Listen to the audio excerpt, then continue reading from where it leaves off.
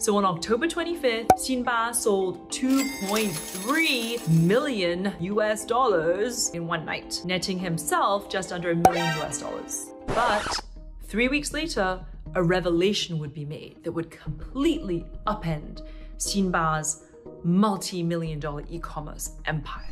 If he's found peddling fake goods, he could get arrested. Hey guys, it's Sarah and welcome back to my YouTube channel. So because of the pandemic, online shopping has exploded and it's here to stay. But the problem with that is that when you walk into a store and buy something, you can look at it, touch it, feel it, check if it's real.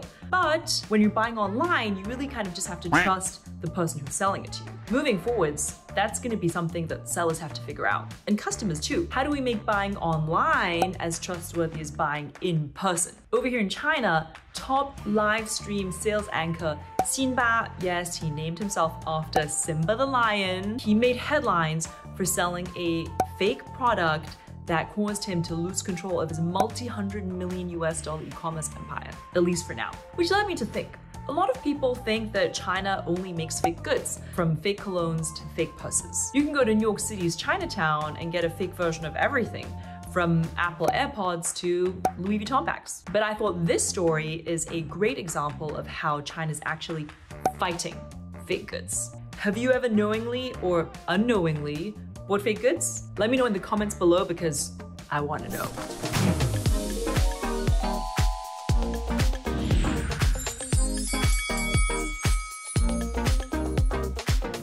Live streaming e-commerce has taken China by storm in recent years. What is live streaming e-commerce? Well, think of it as a modern day infomercial or a modern day QVC that's done on a short video platform that people watch at home on their phone. It's usually done at night for 4 straight hours, from 7 p.m. to 11 p.m. or from 8 p.m. to midnight. The live streamer usually has a live stream setup and is selling directly to the phone while all his followers are watching. They have real-time questions and he will give real-time answers. The most successful live streamers become huge influencers because they truly make a lot of money very quickly. There are 3 top live streaming e-commerce apps in China. There's Taobao, I'm sure you've heard of that. There's Douyin, which is actually the Chinese version of TikTok. I'm sure you guys have all heard of that. And there's a third one, which you may not have heard of unless you've been reading the IPO news recently, which is Kuaishou. Yes, they're about to go public in like a 50 billion US dollar valuation. Crazy. China numbers are just crazy. Streamers will open their own channel on the app, sell stuff, partner with brands. They don't hold inventory, they just make a cut. So usually the cut is anything between 15 to 50%, but on average about 30% for anything they sell. Each of these 3 platforms have an influencer that sells the most. So Taobao has wechat, V-I-Y-A. Douyin or TikTok has Austin Li Jiaqi, who's known as the lipstick king. That's right, he's a guy who was selling lipsticks. Very good looking. And Kuaishou, which means quick hands, has Xinba, just remember Simba the Lion King, and Xinba has 71 million followers on his channel. So Xinba was born in a village in northeast China in Heilongjiang province, which is the province that's close to like Russia and Korea and the northeast. Cold up there. And he likes to say that he's a son of a farmer, which is what appeals to his fan base because the users of Kuaishou are mostly rural users. Xinba is one heck of a salesman. To give you an idea of how he can sell, on the Singles Day Bonanza, which some of you may have been reading about now, was started by Taobao like a decade ago. It's November 11th, so 11/11, and it's all about Singles Day. So you buy stuff for yourself, and it's become the biggest online shopping day in China. So on last year, November 11, 2020, Xinba sold 288 million US dollars worth of stuff, of which he personally pocketed about a third. So just under a cool 100 million US dollars. He also spent 10 million US dollars on inviting 42 Chinese celebrities to his wedding, which was held in the Bird's Nest Stadium, also known as the National Stadium of Beijing. Plug, I actually competed in a horse riding show jumping competition in the Longines Masters there in 2015. It's a really big museum. And you guys probably saw it when you watched the Chinese Olympics, the Beijing Olympics. All the Olympic Games were held in there. So yes, Xinba had his wedding there, spent 10 million US dollars to invite 42 celebs there. And he even made his wedding a trending hashtag on Weibo, with a hashtag that garnered something like 700 million views. Xinba even used his wedding to expand his business by holding a 90-minute live streaming session in which he sold $18 million worth of stuff. Wow, I think he's the only person I know that actually made a profit from his wedding. Xinba is also famous for getting into fights with other live streamers, and such scenes are so common that his Kuaishou account has actually been silenced a few times because he's been violating the rules. Anyway, in October 2020, Xinba was selling the Chinese delicacy bird's nest by a local Chinese brand called Mingzhi. What is bird's nest? Bird's nest is made from the secretions of birds' salivary glands, mainly from the nests of swiftlets, using solidified saliva that are harvested for human consumption. That's right, you heard it right, bird spit. It's actually very expensive. They can be priced up to $3,300 per pound, or for you Americans, $6,600 per kilo. And if you go at Chinese restaurants, you'll get a small serving per person for about $100. So bird's nest soup, yanwo, is one of the most luxurious and expensive delicacies in China's cuisine for over 400 years now. So the bird's nest being sold by Xinba on his Kuaishou account was sold at an unusually low price of 17 renminbi, that's like $2.50 per 100 grams. I mean, that's the lowest I've ever heard of for bird's nest. It's lower even than a bottle of nice water. Because of its production process, bird's nest soup has to be expensive. To give you some context, the more established local Chinese bird's nest brand, Xiaoxiandun, sells on Tmall for 45 grams, which is half the serving that Xinba was selling. They sell for 100 renminbi, which is something like $15. So of course, tons of people were attracted to this incredible offer. So on October 25th, Xinba sold $2.3 million of bird's nest in one night, netting himself just under $1 million. Not bad for a night of work. But 3 weeks later, a revelation would be made that would completely upend Xinba's multi-million-dollar e-commerce empire. A customer who bought the bird's nest shared her dissatisfaction publicly with the brand. She said, "All I wanted to know was why the bird's nest was all liquid. They did not respond to this, so I made a video." She was referring to a video that she uploaded on November 4th to Douyin, which is what TikTok is branded in China. And she reached a 10,000 renminbi, which is a $1,500 settlement, with a brand manager from Mingzhi the following day. As part of the agreement, she was asked to delete the video she posted on Douyin and also backtrack on some of her statements in a follow-up video. Hours later, on November 5th, Xinba chimed in and picked a fight. Xinba denied these claims and started raging online, threatening her, telling her, "You must be paid by my competitors to come after me." And when the platform said that they would investigate, he even threatened the platform. He threatened Kuaishou and said, "With all my resources and connections, you will be in for it." Xinba disclosed to his 71 million followers the personal information of this poor customer. He put her phone number. He posted that publicly. So this poor customer got cyberbullied, she got hate phone calls, she got life-death threats. They even, from her phone number, found her address, and she got funeral wreaths sent to her door. Why did Xinba do this? Because she had disparaged the brand that he had endorsed. This poor lady's predicament is a window into China's growing live streaming industry, which has evolved from pure entertainment to including sales. Live streamers can become influential online celebrities, and companies are increasingly using them to market their products and services. But lately, live streamers are coming under greater scrutiny for supposedly selling substandard products, as well as disingenuously exaggerating or overhyping products to increase sales. According to a customer survey done by China Consumers Association in 2020, over 37% of customers have found faulty products that they bought from live streaming sales.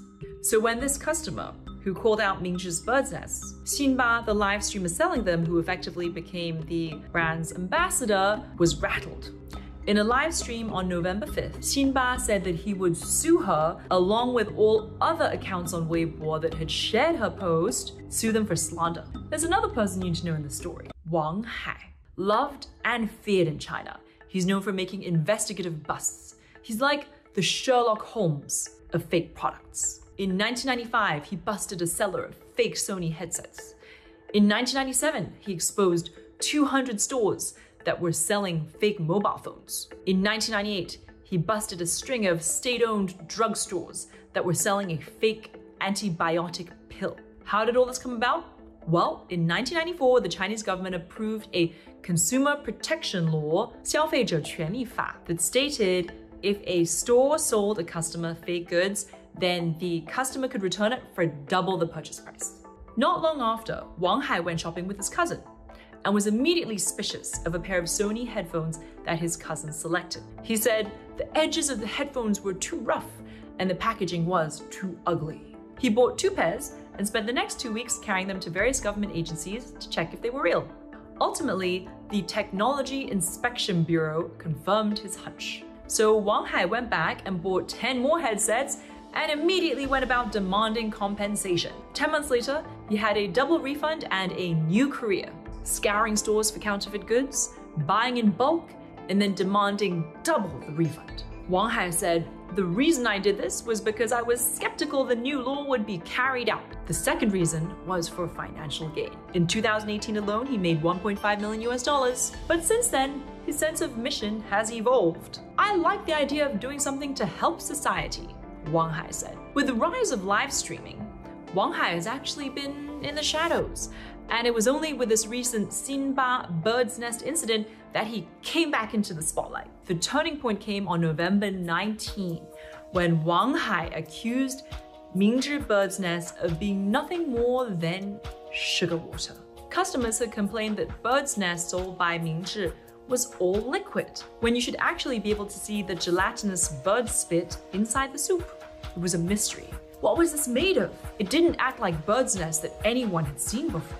So Wang Hai got his hands on the product, sent it into the laboratory, and when the results came back, he couldn't believe his eyes. This was not bird's nest. They didn't even try to make it look like bird's nest. It was just sugar water. A screenshot of lab tests that Wang Hai shared on Weibo showed that there were no proteins or amino acids, which is the main ingredient in bird saliva, but rather there was only carbohydrates and sugar. Wang Hai also said that the product costs no more than 1 renminbi, which is about 15 cents US, to make. And he said that the bird's nest didn't meet production standards that were recommended by the relevant authority. In the next 3 days, Wang Hai posted 30 posts on this topic. News traveled very quickly. Everybody who had bought bird's nest from Xinba found out, and the internet erupted saying he's a liar. Basically, the whole internet turned against this guy who's one of the top 3 biggest live stream sellers in China. 3 days later, on November 22nd, Xinba responded to the lab tests, but things were already out of control. Not only were people talking about the bird's nest, consumers were also saying that other products they bought from Xinba, toothpaste, down jackets, mooncakes, all had issues. People's attention on this scandal and Xinba was exploding. Xinba's team announced that they would cooperate with customers for refunds if they wanted, and Xinba himself did a live stream acknowledging the fact that Mingzhi's bird's nest advertisements contained fraudulent information. Almost immediately, Mingzhi wiped its information and removed all of their products from all online retail platforms such as JD and Alibaba. Xinba then apologized to the poor lady customer whose life he had basically ruined, because at this point she was in such a deep depression that she also lost her job. He offered to help her find a job and also take care of her child. She was a single mother. Kind of late, after you've already ruined someone's life. In any way, she declined his help. And then Xinba said he would pursue legal action against the company for making fraudulent claims. He added that his team would refund customers by more than 3 times of what they paid. So he would refund a total of 62 million RMB, which is like $8.9 million US. On November 27th, Xinba did another live stream apologizing to his fans. This time he was crying. But it was too late. It soon came to light that the government was now investigating the case of the fake bird's nest. Now all of a sudden things are getting serious. it's not just about Xinba losing his credibility and his platform and his fans. If he's found peddling fake goods, he could get arrested. And the fact that it's a health food product makes it even worse. Rumors are that Xinba could get 15 years in prison. What happened in the end? Well, the Guangzhou municipality government slapped a $300,000 fine on Mingzhi Bird's Nest Company and a $138,000 fine on Xinba's e-commerce company. For what? For misleading advertising practices. Meanwhile, Kuaishou said that they would suspend Xinba's account, where it has 71 million followers, for 60 days. Netizens said that this wasn't harsh enough. For a guy who can make millions in a 4-hour shift, the fine is relatively tiny. And 60 days suspension, it's inconvenient, but is it that big of a deterrent? Still, it shows that the Chinese government is listening and responding. They're trying to do something about it. And it's a good thing we have Wang Hai, who dedicates his mission to exposing fakes. Why did Xinba get off so lightly? Well, it's a little bit of a gray area because turns out the Chinese government did not have strict controls in place around bird's nest production and selling bird's nest. So it technically wasn't a fake product, but it was highly exaggerated and misrepresented. So what it broke was advertising regulations. Today, he still doesn't have control over his account, and who knows what will happen when he gets it back. A lot of his fans and customers have lost faith in him. In response to this whole debacle, the Chinese government is now busy writing production and sales regulations around bird's nest, and they've also come out with a new set of rules to rein in this hot, new live streaming sales sector. So all this talk about fake goods has got me thinking about my own experience with fake Chinese products, back then and now. When I was younger, I embraced them. Of course, for birthdays or special occasions, your family members will treat you with a very expensive bag. But when you're in college or you're a fresh grad, you don't have $10,000 to spend on a bag, which is how much I've actually paid for bags in recent years.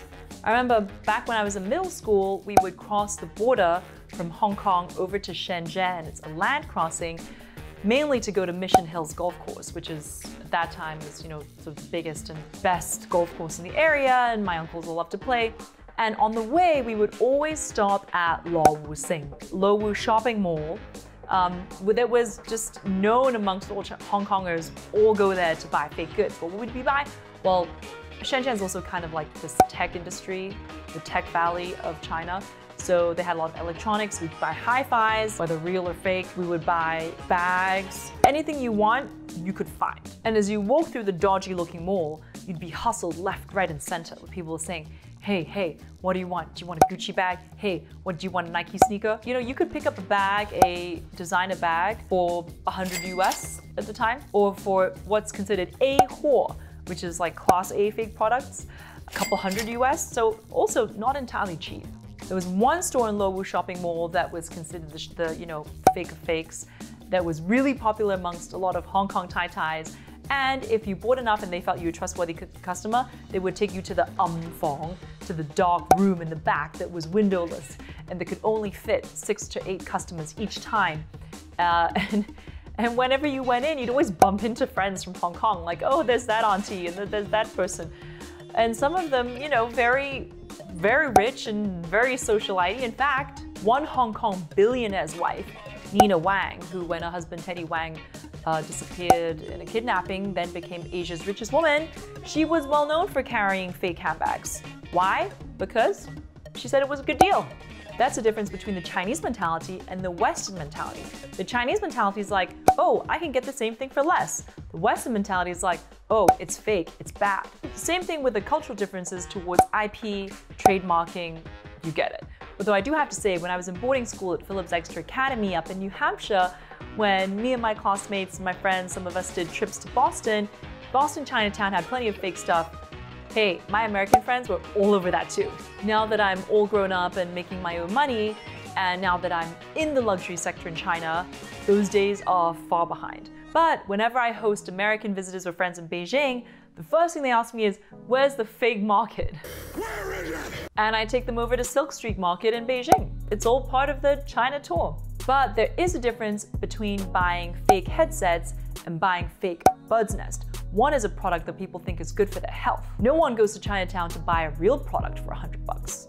What live streamer Xinba did was he used this platform, he used the credibility that he built up from his audience to lie to them and sell them a product that they thought was healthy. If you're giving people something to ingest and lying about what's inside it, that can be a dangerous thing. Alright guys, what do you think of the Xinba Bird's Nest Gate scandal? Let me know in the comments below. Don't forget to like and subscribe to my channel and tell me, have you ever knowingly or unknowingly bought a fake product? Why? I want to know. See you next time! Don't forget to like, comment, and subscribe. I'll be posting a new video each week who have tips and tricks that I think will help all of us lead a better life.